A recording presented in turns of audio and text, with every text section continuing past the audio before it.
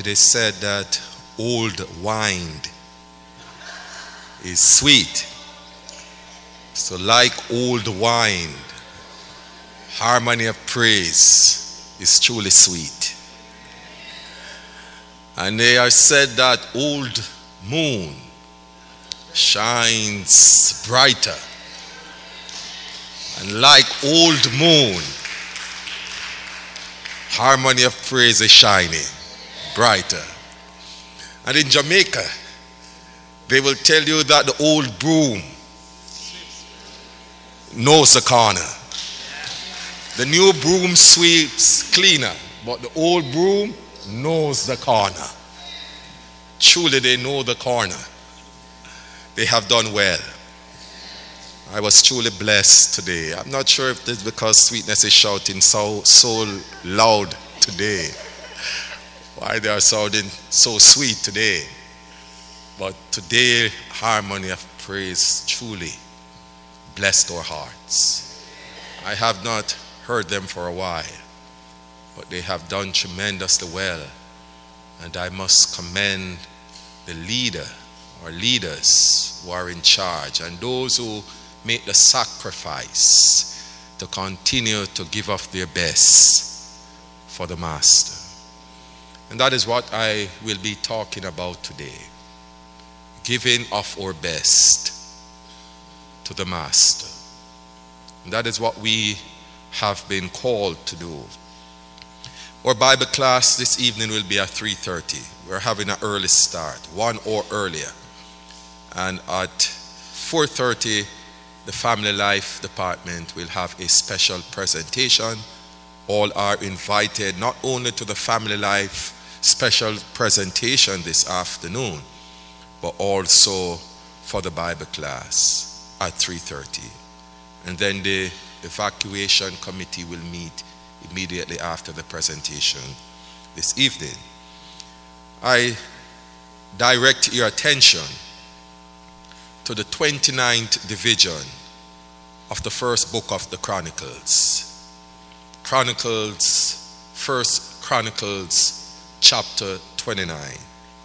And reading verses 5 through to verse 6 that was read by Dr. Goddard earlier is where I will pitch my tent today with some nuggets to share with God's people.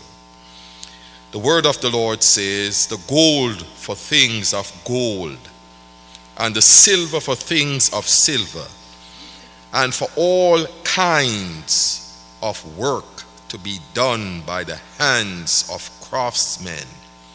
Who then is willing to consecrate himself this day to the Lord?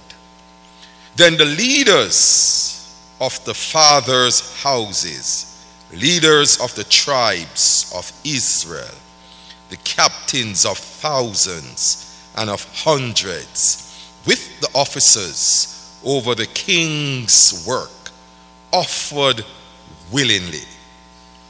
They gave for the work of the house of the Lord 5,000 talents and 10,000 dorics of gold, 10,000 talents of silver, 18,000 talents of bronze, and 100,000 talents of iron. And whoever had precious stones, as I read this passage of scripture this week and preparing for this message, I remember talking with Sister Julian some weeks ago, and she told me of a loving aunt that she had who died. And of course she loved to buy precious jewels before she became a Seventh-day Adventist. And she stored a lot of jewels. And when she became a Seventh-day Adventist, she sold all the gold that she had acquired. And she brought it to the house of the Lord. And I went through this text and I read this. I remember her. I didn't meet her personally, but I was just blessed in vision with the joy that she felt in coming to the Lord and knowing that the gold that she had acquired over the many years and silver, that she could sell it and take it to the treasury of the Lord for mission. I found it in this text in verse 8. And whoever had precious stones gave them to the treasury of the house of the Lord into the hand of Jehiel the Gershonite. Then the people rejoiced for giving to the Lord. They rejoiced, for they had offered willingly, because with a loyal heart they had offered willingly to the Lord. And King David also rejoiced greatly. He was happy at the response of the people. He rejoiced greatly. And so I have entitled the message, Self-Consecration for Service. Self-consecration for service. Let us pray. Our Heavenly Father, we need to hear from you. And so, Lord, I pray that you will move this lump of clay from the minds and hearts of your people. And I pray, Heavenly Father, that Jesus will come down now and stand in this pulpit, and through the medium of your Holy Spirit, speak now to the hearts of your people. And may your people glorify your name today upon receiving your words, is our prayer in Jesus' name.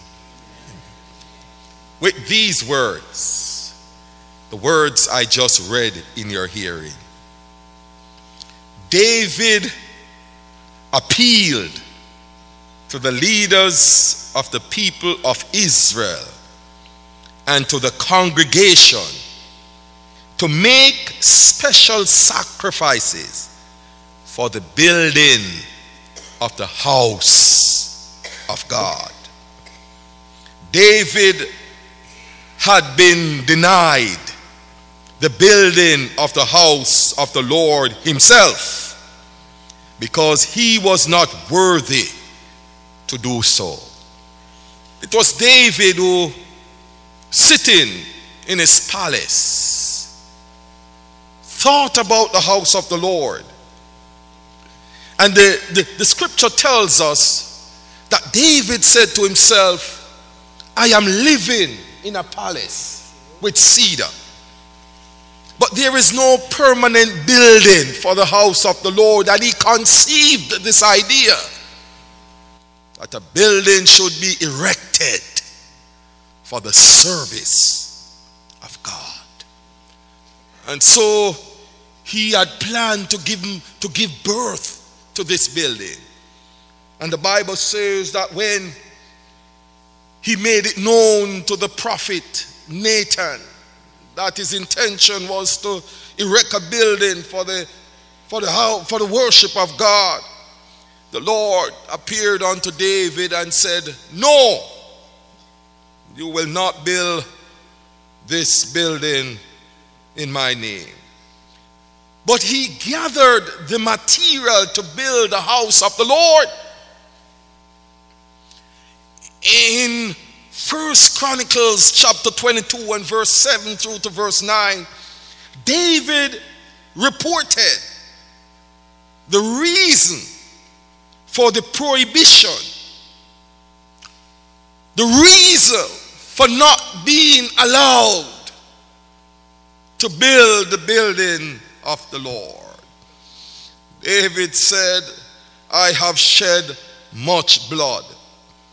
A matter of fact, according to David's own word, he said to Solomon, my son, as for me, it was in my mind to build a house to the name of the Lord God. But the word of the Lord came to me, saying, you have shed much blood and have made great wars.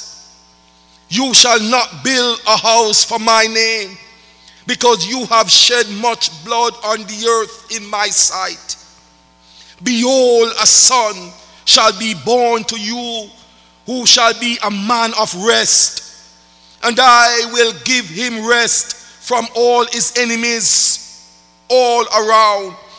His name shall be Solomon, for I will give him peace and quietness to Israel in his days.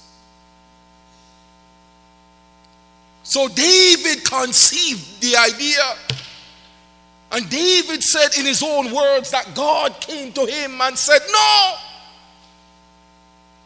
you will not build a house in my name, because you have shed much blood and you have done great wars.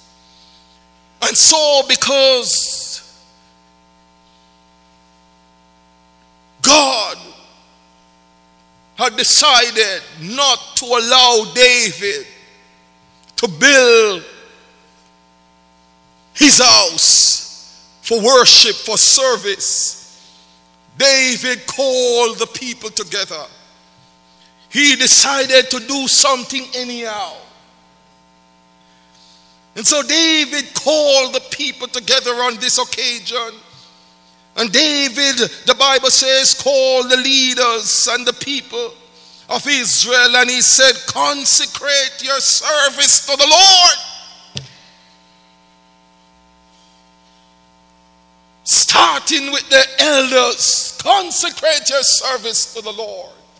And then David looked at the people and he said, consecrate yourselves unto the Lord. And so every man must consecrate himself to the Lord. David said, it will not be a group thing, it will be an individual thing.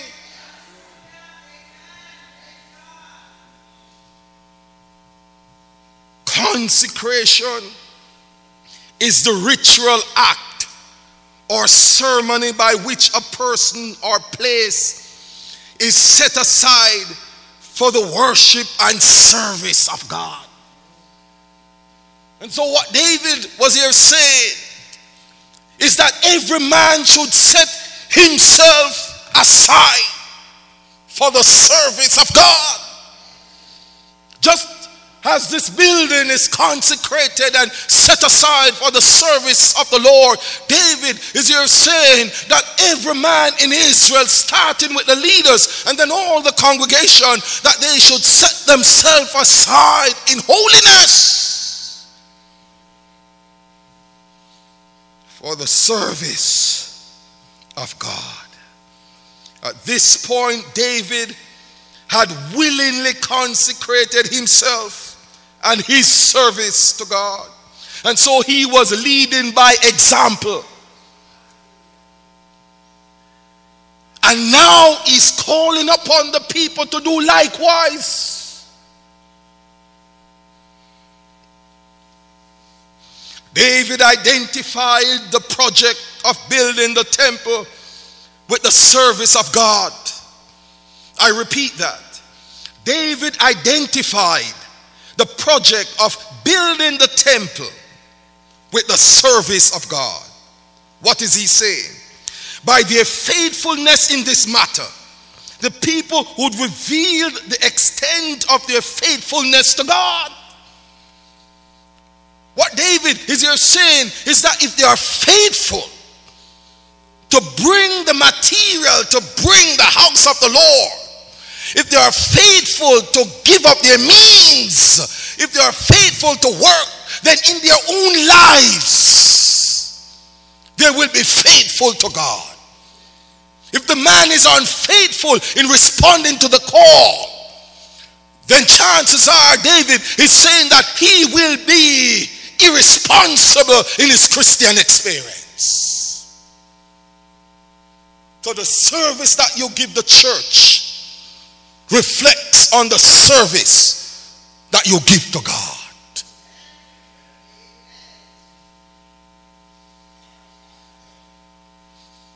Acceptable service to God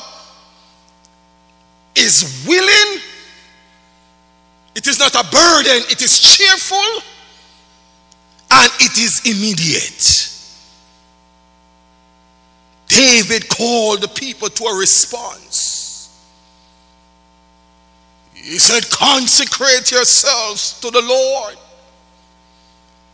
He did not say tomorrow.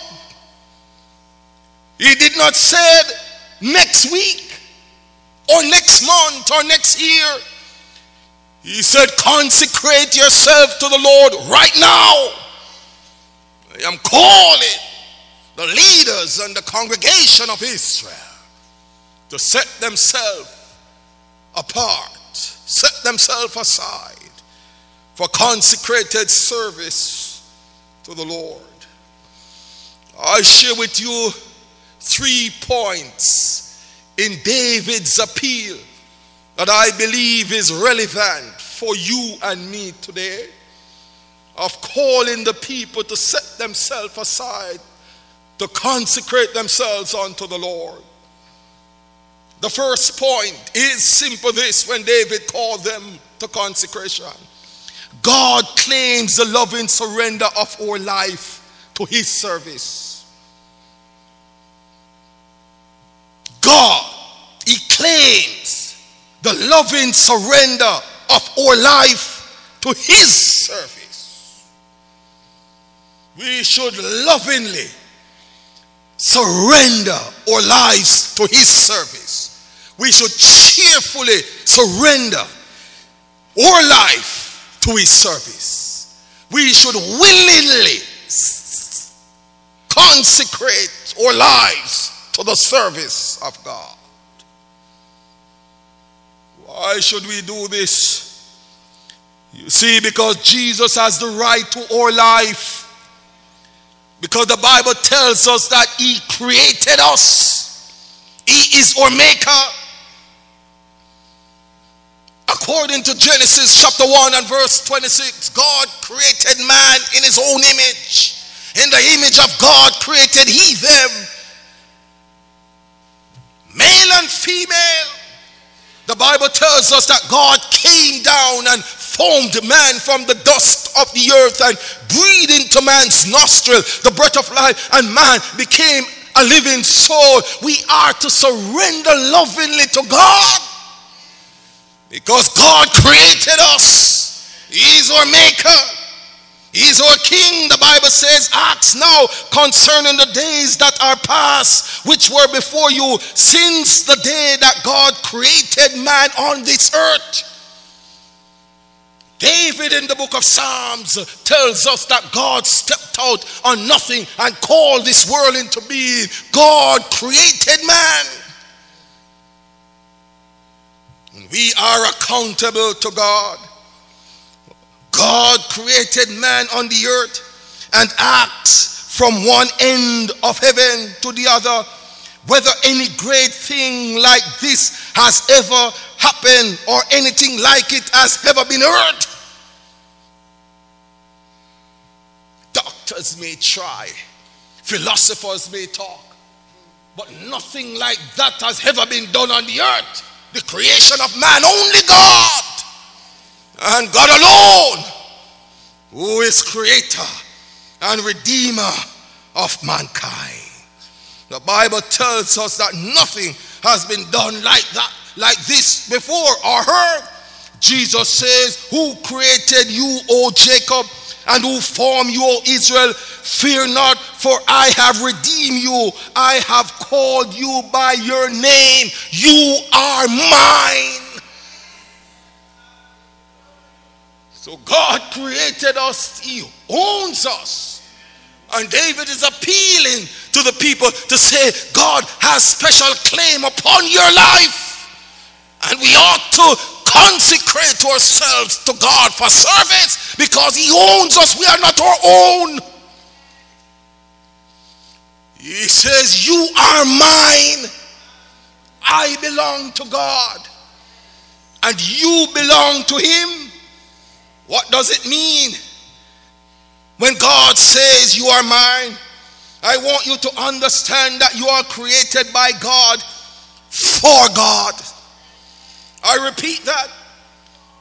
That you are created by God, for God, and no one else. The Lord has a purpose for creating you. He has a purpose for creating me. And He's also expecting you to live by that purpose. So when you walk, you must know that you're of royal priesthood. You're a holy nation. You have been called by God. You're a special people. Some expression to say that somebody's taking liberty of you. Let no one do that. Because you belong to God. You're royalty. You're created for a special purpose. And God is expecting you and me to live by that purpose. I want you to understand that what God means when He says you are mine, He means that your marriage belongs to God. Your finances belong to God. Your health belongs to God. Your husband, your wife, your children, everything you have and own and possess belong to God. And we must realize that.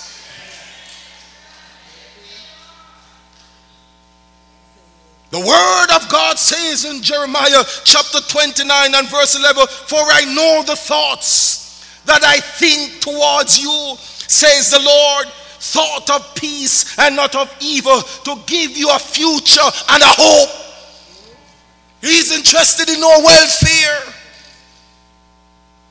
Everything about us, God has a special interest. Thank you, Lord, for being interested in someone like me. Thank you, Lord. Thank you, Lord, from where you have brought me from to where I am now. Thank you, Lord.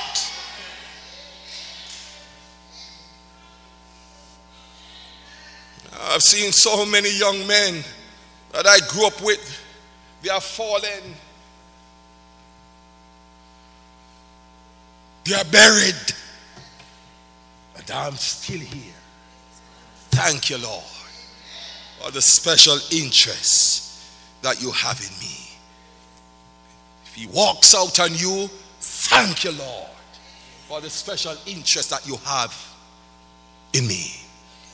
If she walks out on you, thank you, Lord, for the special interest that you have in me. Thank you, Lord. Thank you, Lord. The second point of David's appeal in this text, God claims you and me because He is our Redeemer. So He created us. Look at it. But man got messed up. Adam and Eve sinned against God. The wages of sin is death. Mankind deserved the punishment of death. But thanks be to God, the scripture tells us that the gift of God is eternal life through Jesus Christ. Oh Lord, the gift is Jesus Christ. For God so loved the world that He gave His only begotten Son, that whosoever believes in Him should not perish but have everlasting life. Because God sent not His Son into the world to condemn the world, but that the world through Him might be saved. The gift is Jesus. Jesus came back to redeem us. That is pure love. Jesus only and Jesus alone. And so we belong to Him. He has the claim upon my life because of His redeeming power, His redeeming blood. When I was still sinning, according to the Apostle Paul, Christ died. Scarcely, the scripture says, would one die for a righteous man. But while we were no good, we were messed up, Christ died to redeem us. He says, I, the Lord, am your Savior and your Redeemer, the mighty one of Jacob. In Isaiah chapter 49 and verse 26, Luke says that he has redeemed our soul from destruction. In Luke chapter 1 and verse 68, and Paul says, do you not know that your body is the temple of the Holy Ghost who is in you, whom you have of God, and you are not your own, for you were bought with a price. Therefore, glorify God in your body and in your spirit and in your mind, which arts God. Because Christ came down and died, the Bible says we are bought with a price. The precious blood of Jesus. We have been redeemed because Christ spilled his blood on Calvary's cross to save us. So David said, consecrate yourself because you belong to God. He created you. Consecrate yourself to God because you belong to God. When you got messed up, he came down and he redeemed you. Praise God for your redemptive love. There are two reasons why we are not our own. Paul says so in the text. The first reason, the spirit which has possession of our bodies is not our own. It is found in the text. And two, we have been bought with a price. Therefore, we ought to glorify God in our bodies, because our bodies belong to Christ. The Bible tells us that the Spirit of God dwells in our body. We don't own the Spirit. The Spirit dwells in us, and the Spirit is the Spirit of God. And so we need to do something to our body so that the Spirit will not only dwell in our bodies, but the Spirit will remain in our bodies. And then we are cognizant of the fact that we are bought with a price. The precious blood of Jesus that Harmony of Praise sang about earlier today. That precious blood will never lose its power. Thank you, Jesus. Thank you, Lord.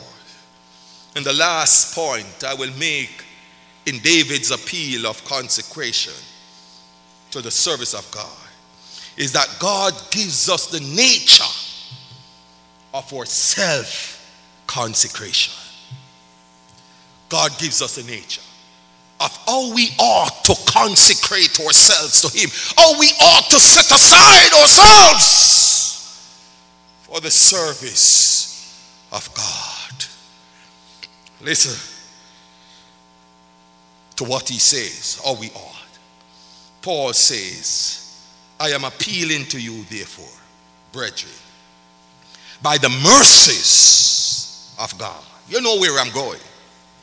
To present your bodies as a living sacrifice, holy and acceptable to God. Paul says, which is your reasonable service. But I give you the Living Bible translation in ending that text, and it sounds beautiful, Elder Blake. Listen to it.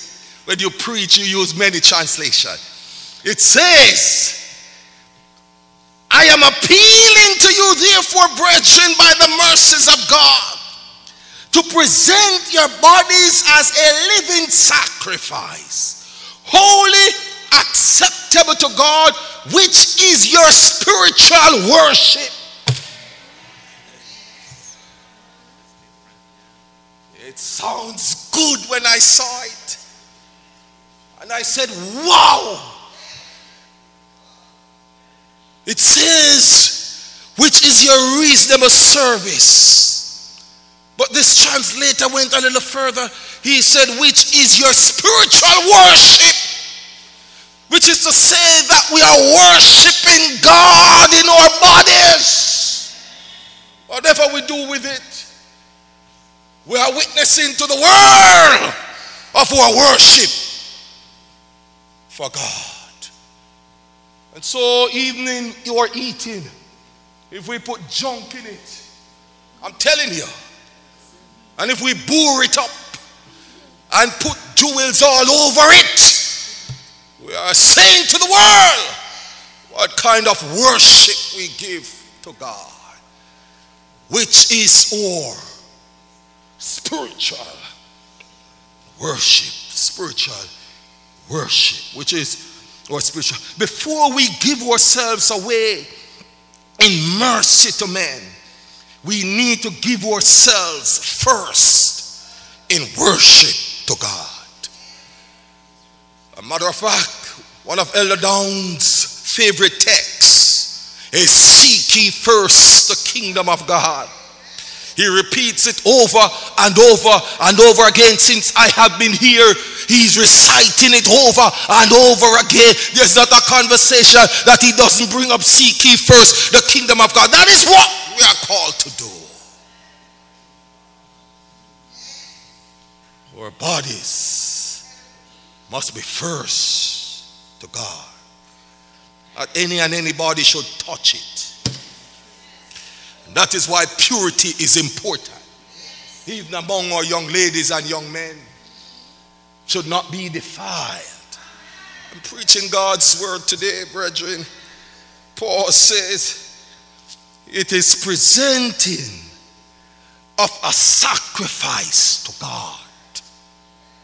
So for you to understand truly what Paul is here saying in the text, I must exegete the text by going back to the Old Testament and the sacrificial service. You see, this is the language of worship from the Old Testament.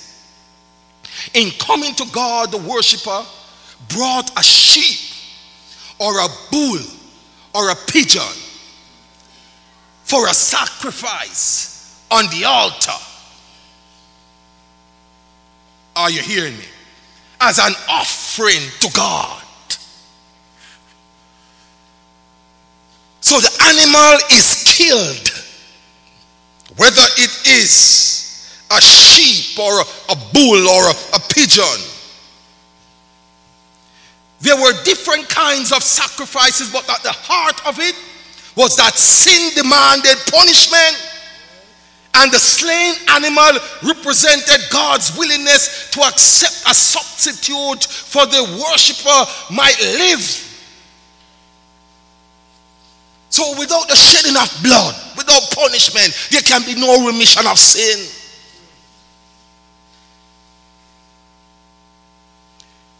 But all the Old Testament believers knew that the blood of bulls and goats and pigeons could not take away their sins. Paul says so in Hebrews chapter 10 and verse 4. He pointed out that the blood of bulls and goats and pigeons could not. Only Jesus could. Jesus. Only Jesus could. They pointed beyond themselves to Jesus, who was the final sacrifice for our sins. So when Paul says that our worship is to present our bodies as living sacrifice, he does not mean that we die and atone for our sins. Well, what does it mean? Let us take 4 words in the verse. Bodies, living, holy, and acceptable to God. We are going to take the 4 words to show you what Paul means when he says that we ought to present our bodies as living sacrifices, holy, acceptable to God. He's not talking about the Old Testament sacrificial service where the bull or the sheep or the goat or the pigeon had to die for punishment. No, not that sacrifice. He's talking about the spiritual sacrifice. He's talking about the bodies. Present your bodies as living sacrifice, holy and acceptable to God, which is your spiritual worship. The point here is not to present to God your bodies and not your mind and your heart or your spirit. Because God clearly say in verse 2, be transformed in the renewal of your mind. The point is to stress that our body counts. We belong to God's soul and body. We don't belong to ourselves. The sacrifice of our body to God is not a sacrifice for sin. That was done already in the sacrifice of Christ. That is why our bodies are acceptable to God. We need to consecrate our bodies to God's service. That is what Paul is here saying. That we need to consecrate our bodies. He's talking about our mind. He's talking about our heart. He's talking about our soul. Need to be consecrated to God. When the mind is consecrated to God, we will think holy things. We will not put garbage in our heads. When the body is consecrated to God, we will not put junk in our bodies. That is why we don't smoke and drink and party all night. That is why we don't bore up ourselves all over. We consecrate our bodies for spiritual worship to God. The mind. Let this mind be in you that was also in Christ Jesus. The Bible tells us that we need to have a renewal of our minds. We need to think holy things, and we need to make holy thought. The Bible talks about holy conversations. We need to say nice things and good things about our brothers and sisters. We can't criticize them and beat them down. It comes from our body. Are you hearing me? Oh, the Bible tells us that we must consecrate it as our spiritual service to God. Our bodies, he says, as a living sacrifice. A life that is visible. That is what he's talking about. When we die to self and sin and Jesus is living in us, then the life that we live is a visible life. Visible, lived out physical actions of love. There have always been martyrs, but that is not what Paul had in mind here. Here he has in mind a lifestyle. Present your bodies a living sacrifice. It is your living that is the act of worship. How we live. We should let every act of our body in living be an act of worship. That is, let every act of our living body be a demonstration that God is our treasure. Let every act of our living body show that Christ is more precious to us than anything else. Let every act of our living body be dead to all that dishonors God. That is how we ought to live. Every act shows to the world, visible, that we are serving God. That is our spiritual service to God. See, if we start living like this and acting like this, we will hear less criticism about God's people. Less criticism about God's people. Paul goes on to say in the text, holy, acceptable to God.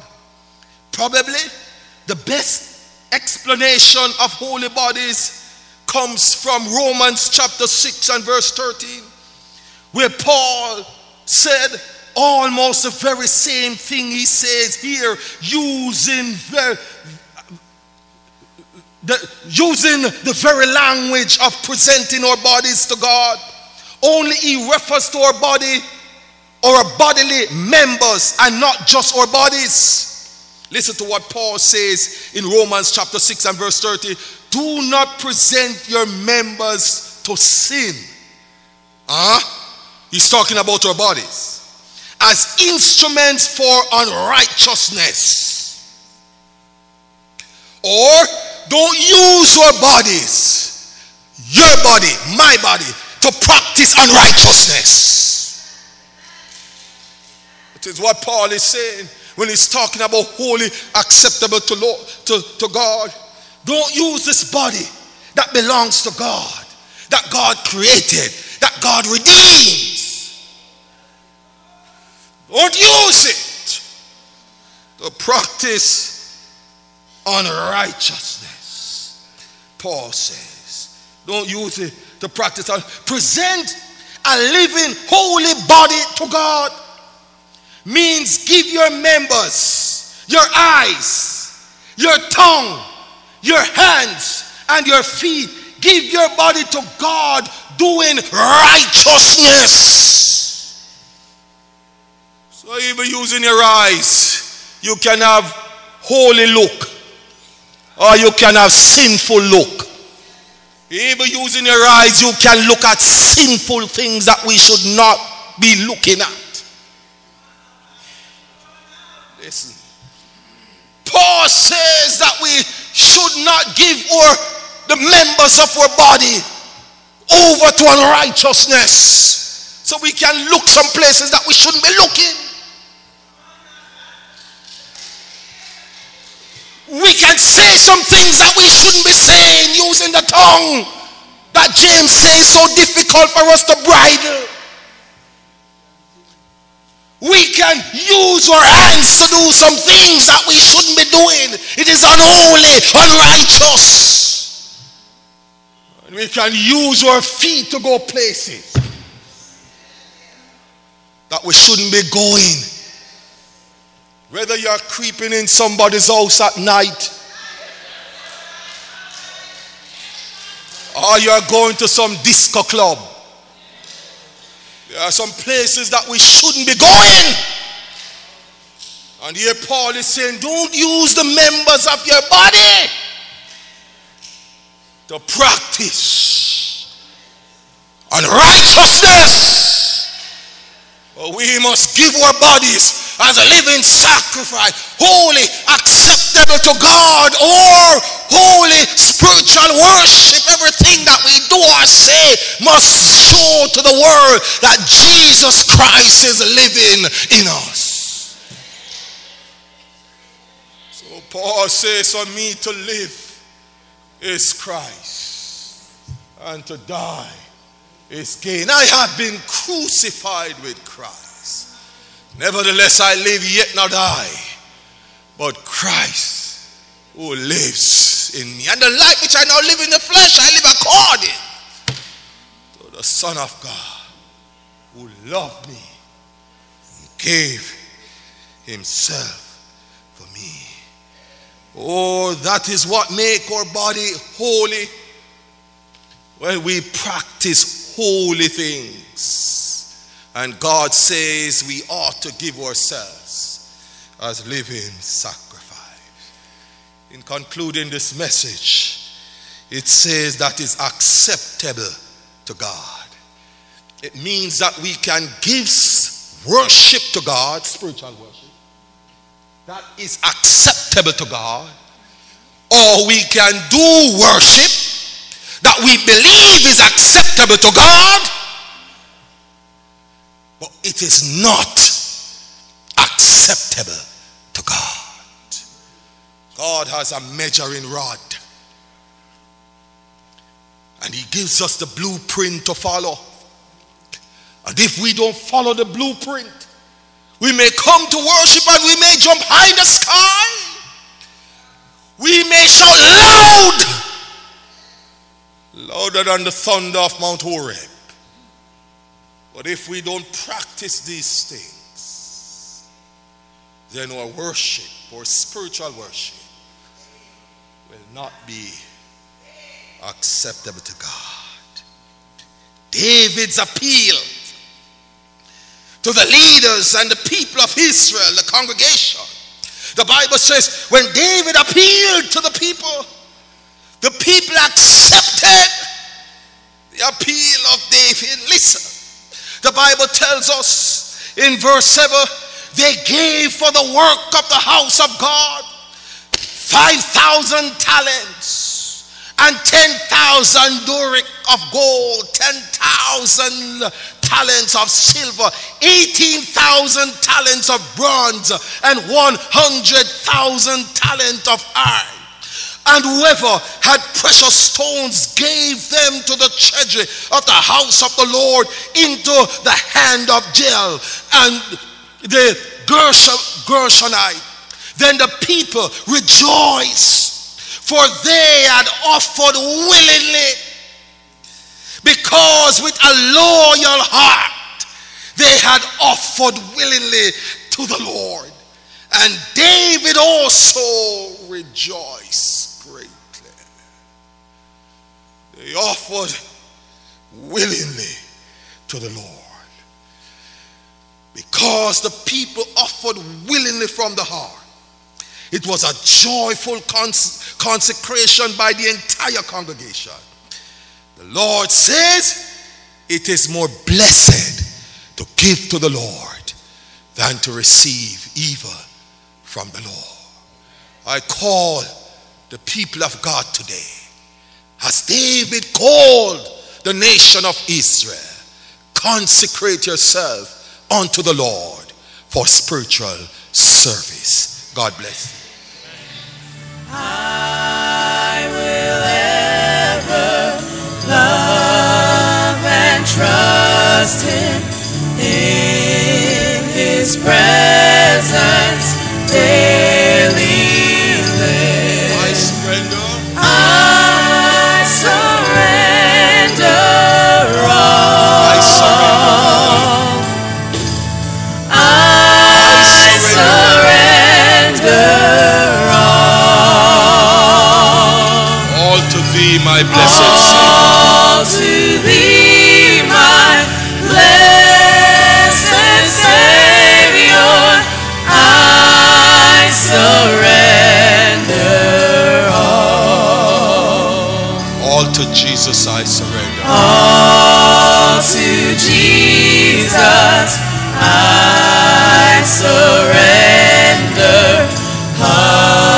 Humble at His feet I bow. Worldly pleasure. Worldly pleasures all forsaken.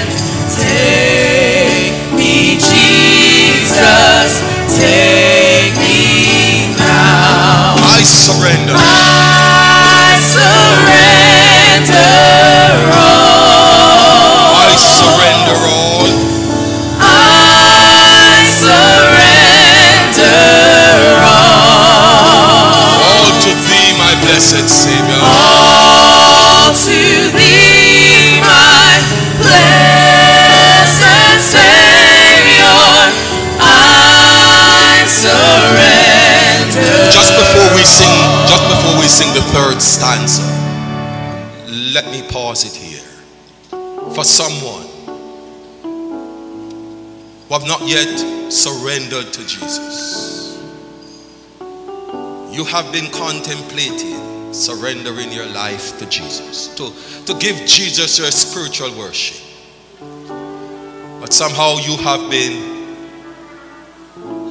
tied down by the evil one, and you want to say, Pastor, pray for me today. I truly want to surrender to Jesus. I truly want to give my body to Him as a living sacrifice, wholly acceptable to the Lord, which would be my spiritual worship. I'm willing, I'm ready to pray with you if you will only walk from where you're standing and walk to the altar before we close. Not yet surrendered to Jesus, not a baptized member. And you're here in our midst, you have sat, you have listened to God's word. Do you want to put up your hand? Do you want to raise your hand? Do you want to say, pray for me, Pastor? I want to pray for you. Is there one person in our midst? To God be the glory, my sister. I'm inviting you to join me at the altar. Is there or not?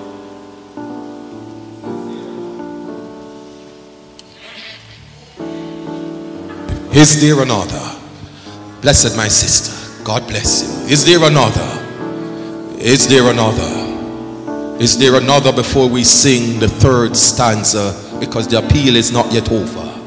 Is there one more in our midst?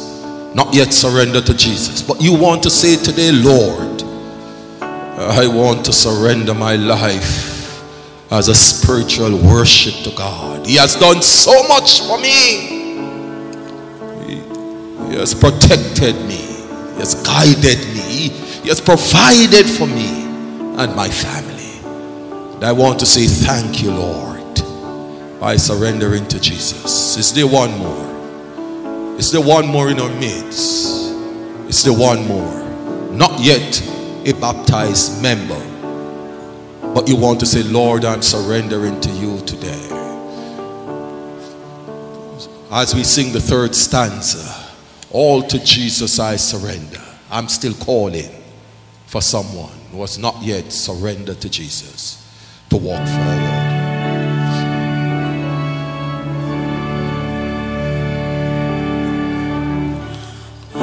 All to Jesus I surrender. I surrender. Make me Savior. Make me Savior. Holy thou. Oh, let me feel thy Holy Spirit. Let me feel the Holy Spirit. Truly. Know that thou art mine. Oh, yes, I surrender. I surrender all.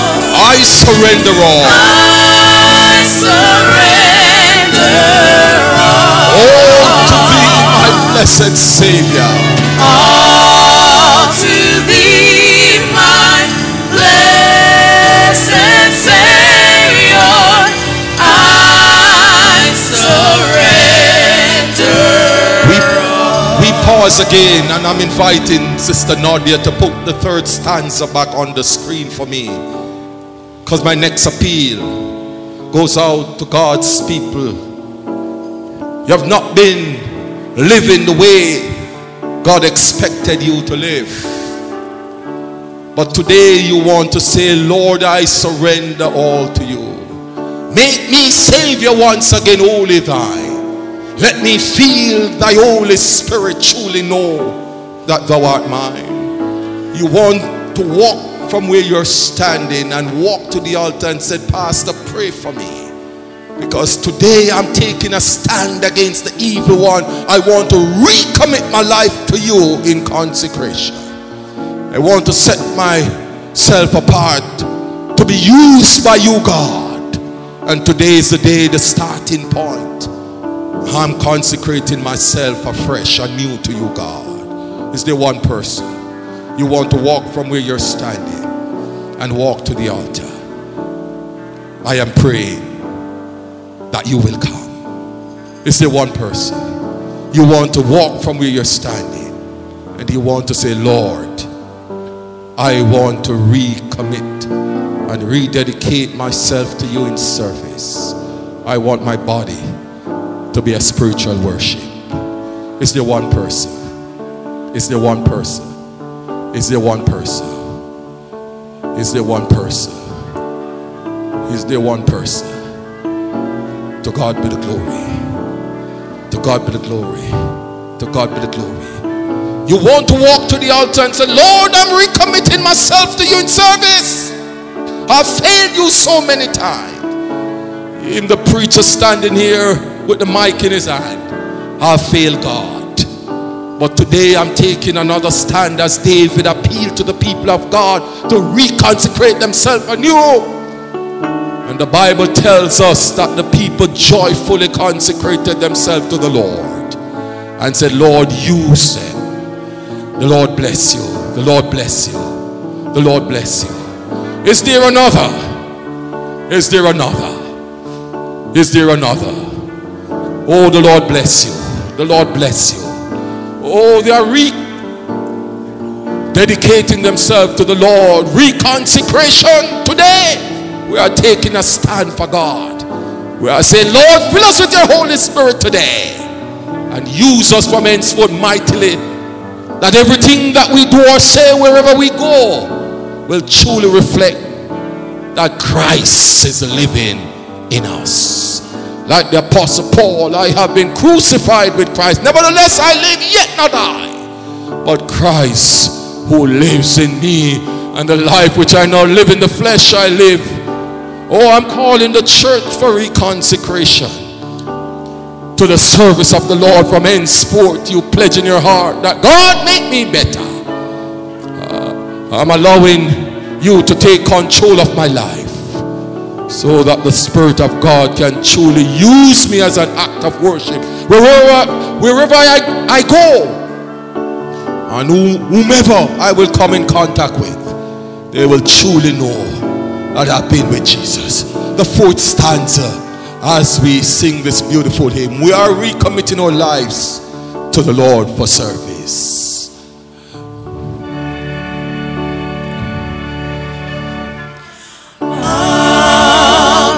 Jesus, oh Lord, I surrender. Now I feel the sacred flame.